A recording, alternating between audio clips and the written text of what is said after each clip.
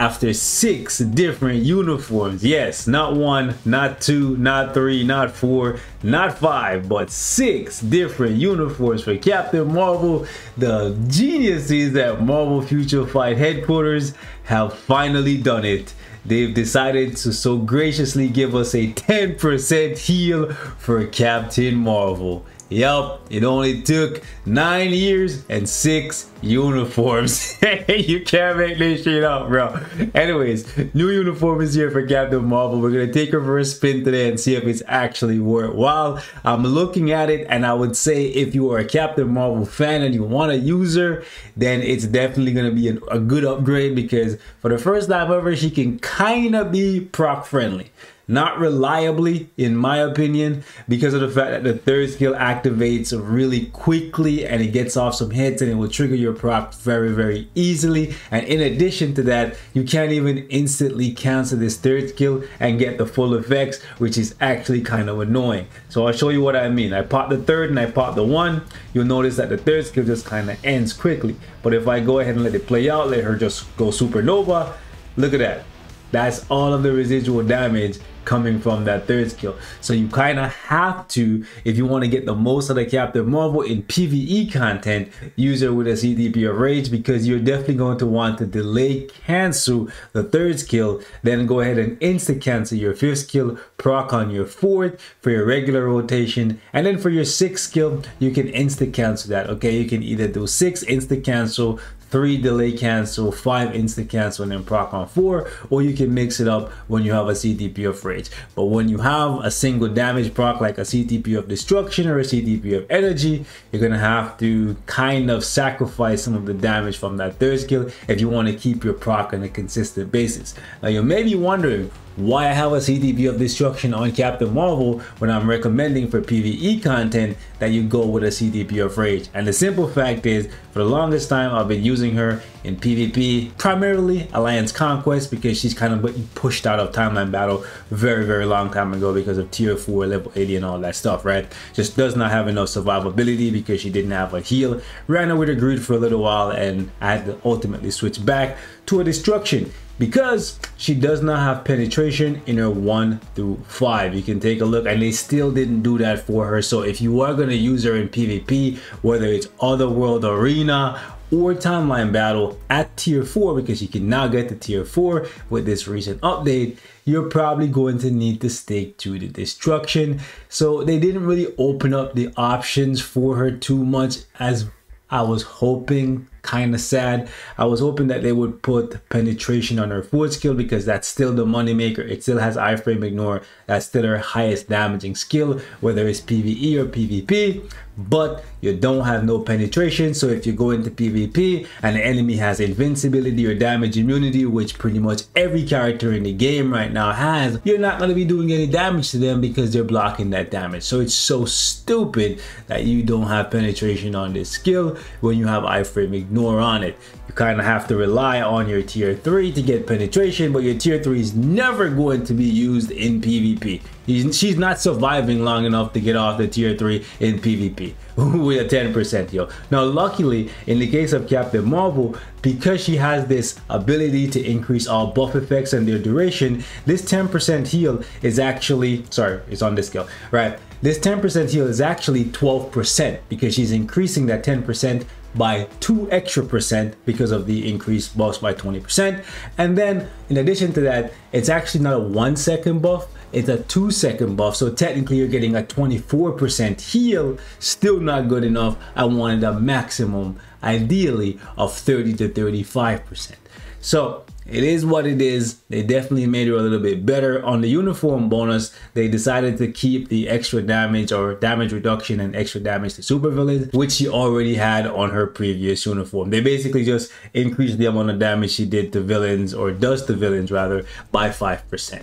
Okay, they also gave her chain hit damage on her tier 2 passive. So I'm not saying this uniform is not a worthwhile upgrade. I just don't think they went far enough, especially since this is her 6th uniform. She's the primary tier 4 in this update, and they're trying to push this uniform because it's tied to a new MCU movie, which, surprise surprise, is probably gonna flop and most people are not gonna go see. So you maybe want to go back and revisit this uniform, you know what I'm saying, make it a banger so people want to actually buy it. But it's on sale for 50% off because of Black Friday. Anyways, let's jump in, let's have some fun with Captain Marvel, and let's see how it goes. Now, like I said previously, consistency is going to be an issue when it comes to maintaining your damage proc. I'm gonna try my best.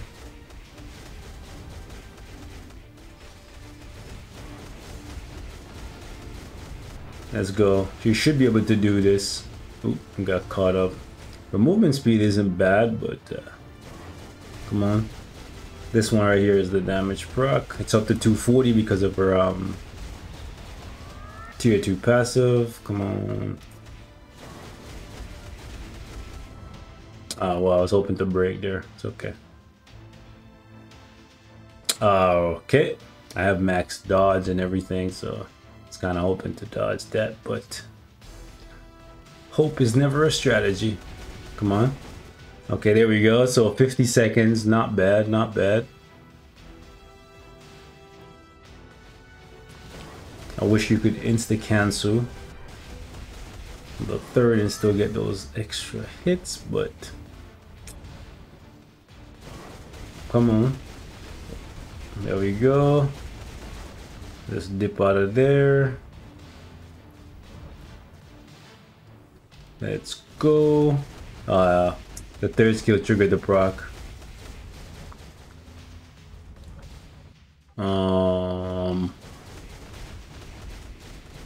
Don't try to kill. Okay, we're not taking that much damage.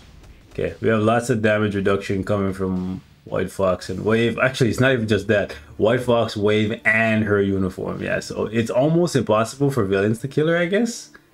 Unless it's like a one-shot mechanic from the boss. Like, I don't really see her dying, especially if you can use other characters to reduce the damage even further. But I'm pretty sure she maxes out the damage reduction herself when it comes to villain, because there's 50 and it's 90%. So it's pretty much like the max. So I think the max you can reduce it to is like 99%. Like, you're still gonna take a little bit of damage, but then she'll just heal it back. So like right there, we just keep missing the proc. Maybe it's a skill issue. Just keep in mind, I'm just playing with her for a couple minutes now. Oh, come on, bro. Like, but like, yeah. From what I'm seeing,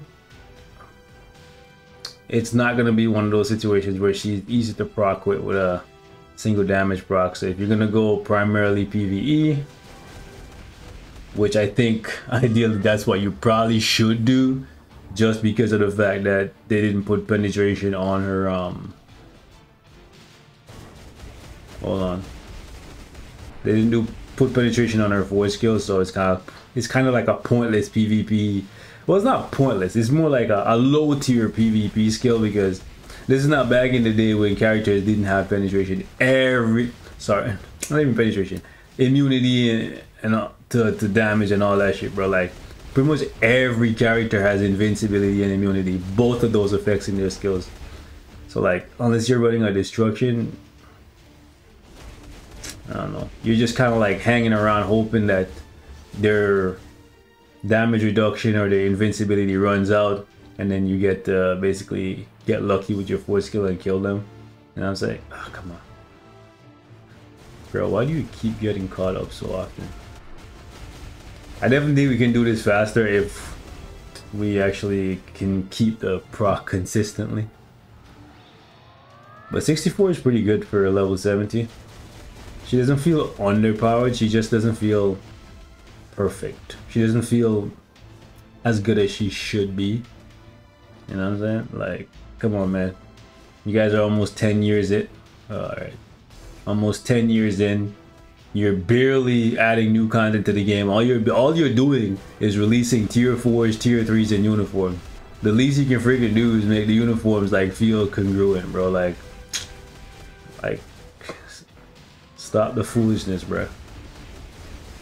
Okay, let me just toss out this tier 3 and finish this up.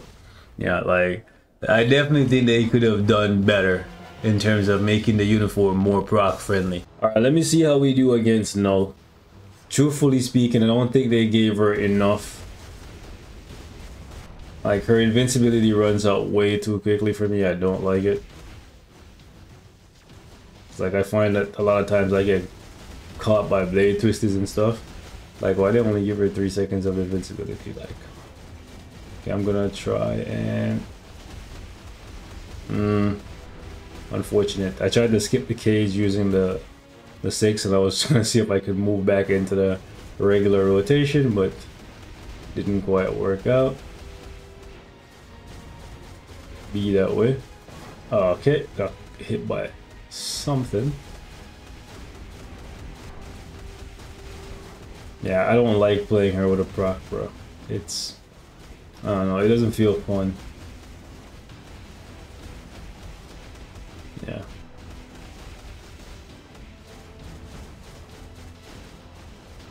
Gonna get knocked back. Hello? So decent damage, but I don't like how high risk it is. Like, I feel like on a proc friendliness, I would give her like a 5 out of 10. You know what I'm saying? Like, it feels like a 50% chance that I'll hit my procs. It may be a little bit higher. You know what I'm saying? Like, maybe I would say like maybe 60 or 70%, but like still. Because you know what you need to do. It's just a matter of like sometimes, like right there, you'll get unlucky where the first hit from the 3rd skill will trigger the proc. Maybe if I go 5, 3, 4, but even then, before I get to the 4, you know, things can just go awry.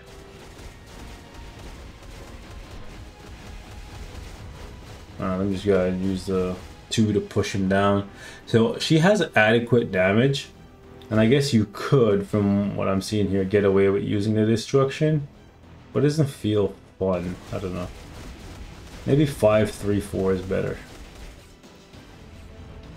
Well, maybe I shouldn't say it doesn't feel fun. It doesn't feel as stress-free as I would like it to be. I think that's a better way to put it. Like, if you're looking for a stress-free experience, I wouldn't go with the destruction. But if you're just trying to, like, you know, use her for PvP, actually get kills and not have her be punching air because the enemy has you know, like their invincibility or damage immunity up, so you're doing like no damage when she's attacking, then run her with destruction and occasionally take her into PvE content. Or you could just forget PvP altogether for the most part and then just, alright, so first hit from something triggered the proc there, and we got absolutely no damage. Love that for me. Love that for me. Let's go over here. So yeah, she has adequate damage. Proc friendliness, 6 out of 10, maybe. Yeah. They should have done a little bit better. Especially, you know, that most people don't like Brie Larson. People like Yap Demol, but they don't like Brie Larson as Yap Demol. You know what I'm saying? So people will just skip over it just because it's Brie Larson. Yeah. I'm gonna just keep punching. I feel like we just got Ghost Rider. He's universal. She's female, I guess, but like, alright. I was gonna try and get a rotation in, but I got knocked back. I feel like if you have Ghost Rider, why do you need Captain Marvel? You know what I'm saying? But I guess the only thing is she's female, bro. Like, that's literally it. Like, I feel like if you just got Ghost Rider tier 4, just keep over Captain Marvel, bro. Especially since if you want to use her for PvE and get the most out of her, you're gonna, come on, bro. This stupid freaking thing didn't proc. Okay, I'm done. I'm out of here. And then she got caught up by, bro. I'm out of this. I'm not even.